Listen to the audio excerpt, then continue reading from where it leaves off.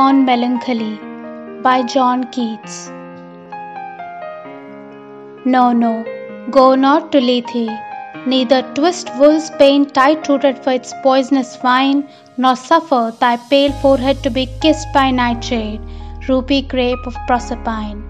Make not your rosary of yew berries, nor let the beetle, nor the death moth be your mournful Psyche, nor the downy owl a partner in your sorrow's mysteries.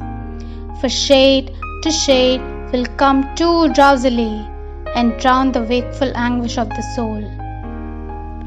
But when the melancholy fit shall fall sudden from the heaven like a weeping cloud that fosters the droop-headed flowers all and hides the green hill in an April shroud, then glut thy sorrow on a morning rose, or on the rainbow of the salt sand wave, or on the wealth of globed peonies.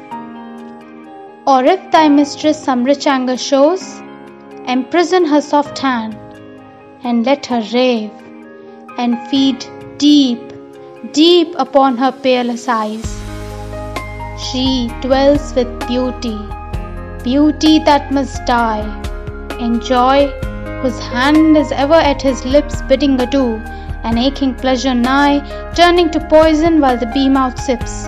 Aye, in the very temple of delight, veiled melancholy has a sovereign shrine, though seen of none save him, whose strenuous tongue can burst joy's grape against his palate fine.